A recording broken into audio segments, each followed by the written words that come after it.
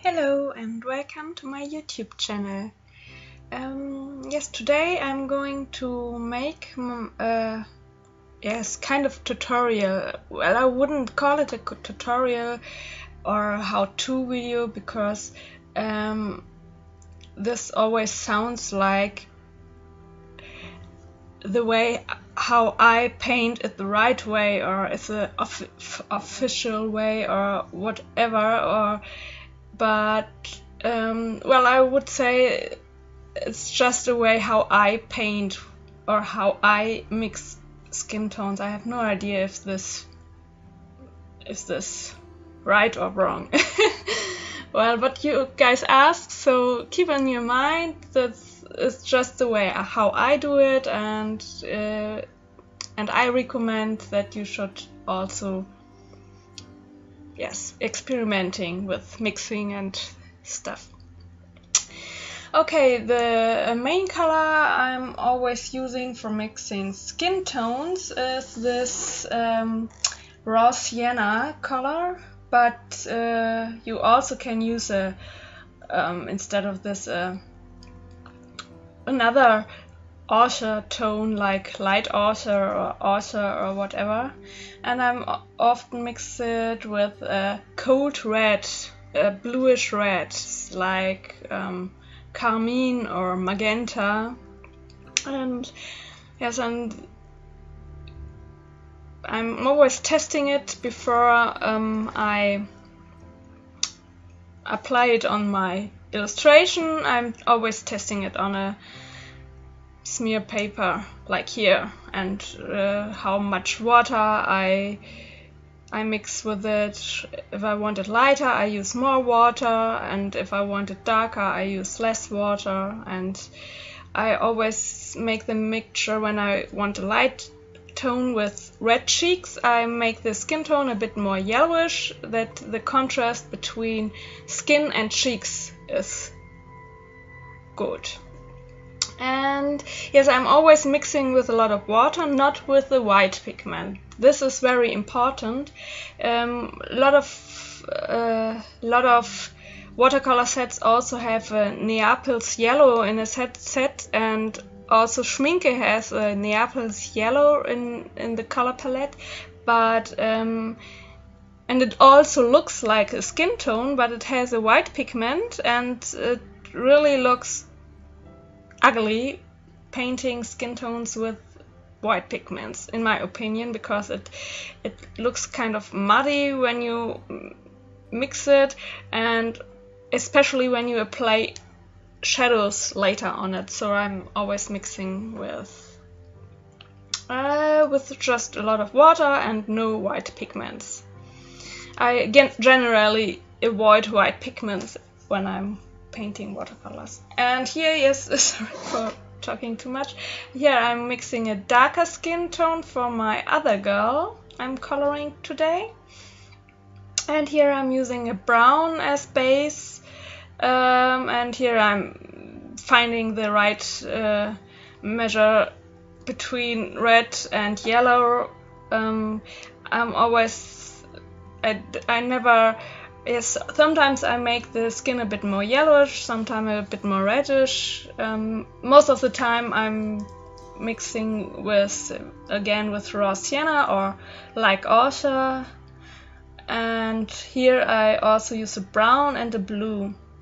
And yes, almost all skin tones I'm always adding a bit blue, not much blue, but a bit blue, that the skin tones don't look too much orange. When you just mixing a raw sienna and a dark red or bluish red, sometimes the color mixture looks a bit too much orange, or the darker skin tone too.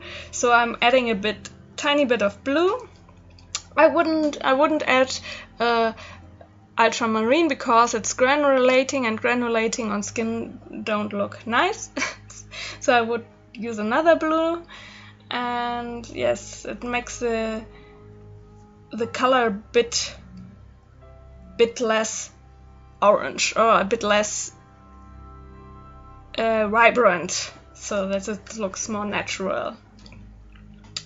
And now I'm apply clear water on the dried skin, because I now want to dab the red cheeks into the skin.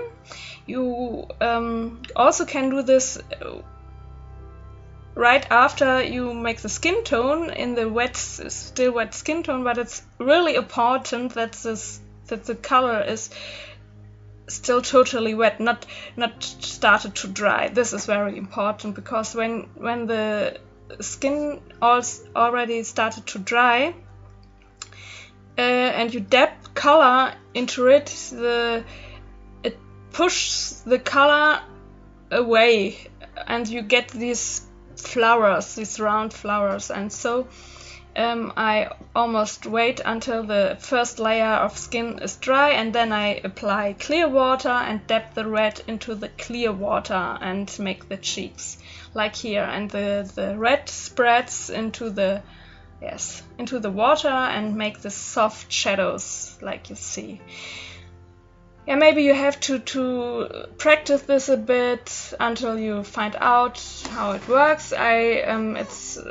It's a bit it needs a bit practice, but with you can always take too much color away with a dry dabbed brush. And if you need more color, you can dab a bit more pigments into the water, but always keep in mind the surface has to be wet, not too wet, but also shouldn't start to dry. Yes, this is very important. And yes, here I'm adding a bit more cheek red, because I thought it's not enough red. So I apply again clear water on the face and dab a bit more red pigments into it. Yes.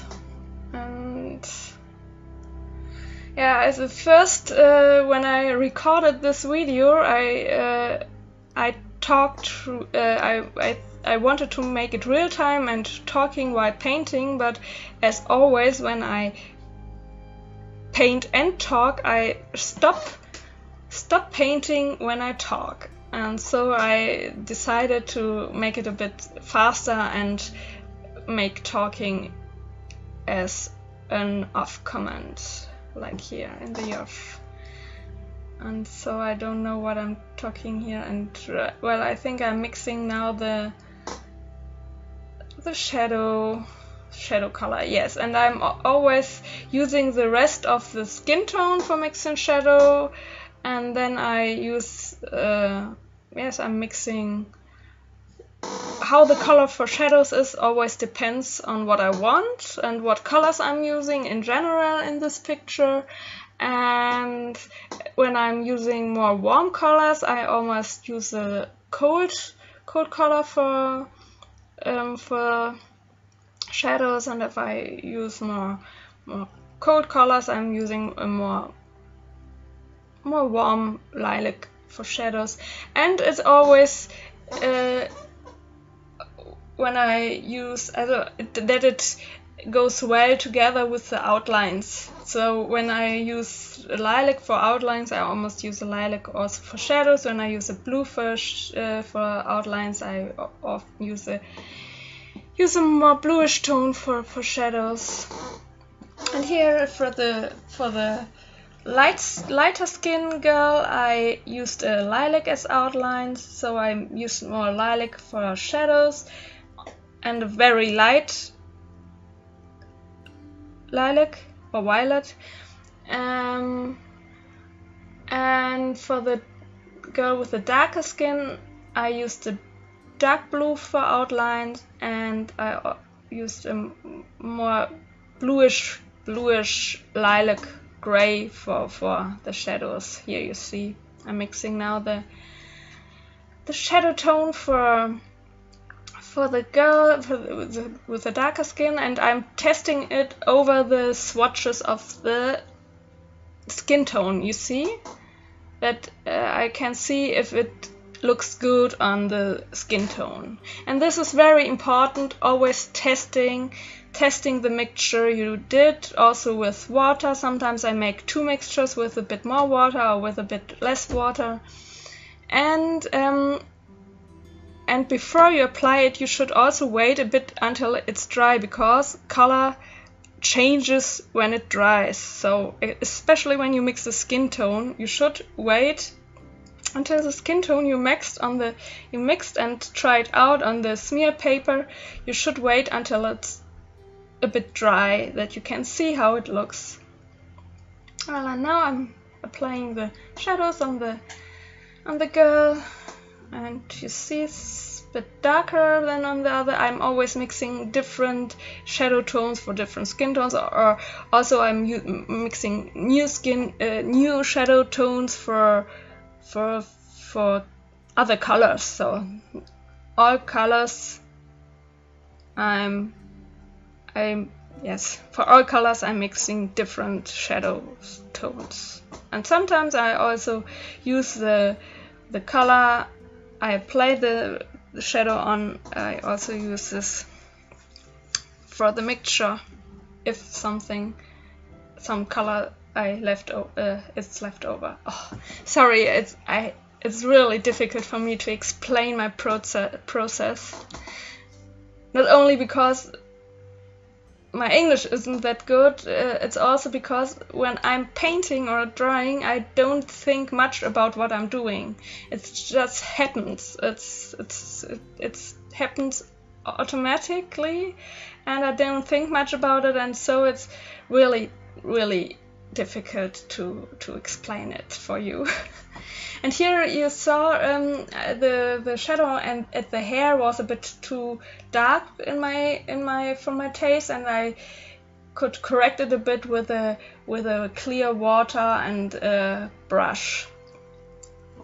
And for correcting, if you want to correct or erase color from watercolor paper, you should use a synthetic brush, not a real brush, because it's not that soft. A synthetic brush is harder than a sable brush. A sable brush is often too soft for correcting.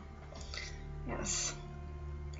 And sometimes correcting is not possible for on some papers, because this really depends on the paper. Often some papers are really easy to correct, so that sometimes it's really hard to layer, because you always reactivate the layers underneath. But on this paper you can really good layer, but it's hard to correct. So, well, and you see I started now with the rest of the surface, to color the rest of the surface, the clothes, hair and other stuff. So I'm stop here. I hope it was my tips and tricks or things to avoid were a bit helpful for you. I'm not sure.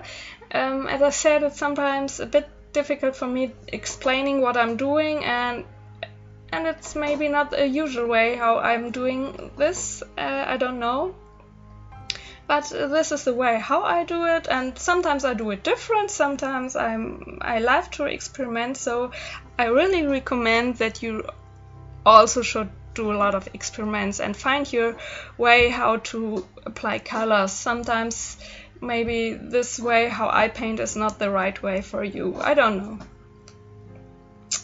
but yes. Hope it was a bit helpful and not too boring, and hope to see you in my next video. Bye! Hello, me again.